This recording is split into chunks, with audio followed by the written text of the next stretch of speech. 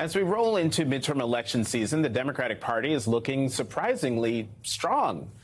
Now, hear me out. Even though President Biden's approval numbers are underwater, polls asking who voters will choose in their local congressional races, the Democratic or the Republican candidate, show Democrats basically even with Republicans, or in some cases even ahead.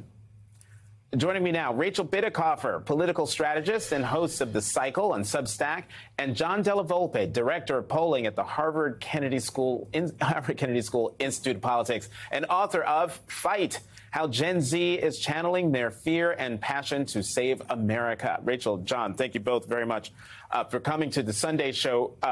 This question is for both of you, but Rachel, I want you to go first.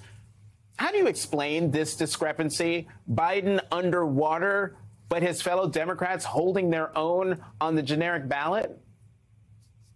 Yeah, I mean, a couple of things I would say. Number one, what we're seeing in that generic ballot and the enthusiasm gap, which is how excited Republicans are relative to Democrats, is some evidence that recent political turbulence, primarily the Roe evisceration of Roe and the threat to right to privacy, but also the, absolutely stunning conclusion of the plot, right? Bringing to life the idea that the armed insurrection, it was an armed insurrection that was intentional and plotted by Donald Trump. So what we're seeing is movement there, John, and it is reason to get excited, right?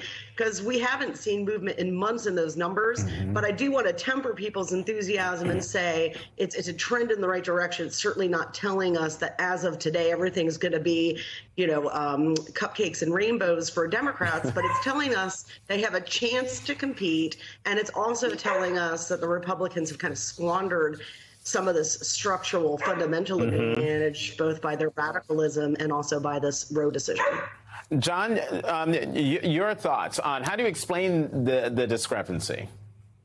Well, I think, Jonathan, over the last couple of cycles, if we haven't learned, we've learned nothing other than conventional wisdom just isn't what it used to be, and as you said from the break, that you would expect Republicans to have a significant advantage given President Biden's approval ratings, given the rate of inflation, gas prices, et cetera. That's not happening. As you mentioned, the generic ballot is 1 or 2 points. It had been basically frozen there over the course of the last several months as the inflation numbers have ticked up in not a positive direction for the current administration. What we're seeing, I think, is a combination of January 6th and Supreme Court really begin to focus the mind of key constituencies in this electorate, and we can see them, evolving their views just over the last several weeks. We see an 11-point shift in the CNN polling that was released a few weeks ago among independents. We see an 11-point shift among women, and we see a significant shift beyond 11 points among folks who are 65 years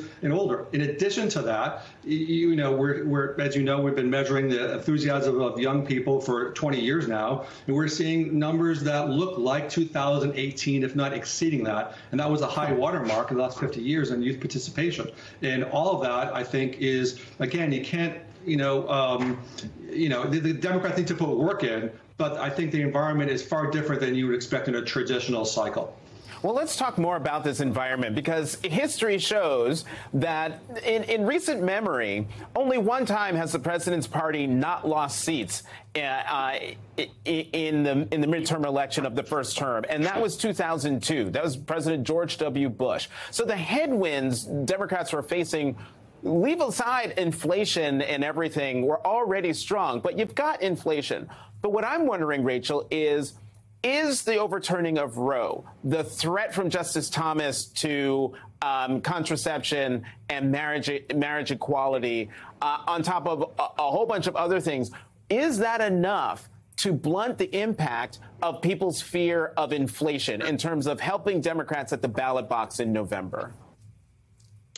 John, the reporting that I've done on this has really focused on, okay, there's these midterm fundamentals, and we know they're going to be against the left, and we know that this time democracy, the survival of democracy, depends on their electoral survival. So, when we think about these fundamentals that drive the midterm effect, it's a preference for change, and it's a bias against the status quo. It's a lack of enthusiasm on the party on power. And we've talked a little bit about how we're seeing those things reset. But I had written what you need to do is set in 2002 the exception that you cite.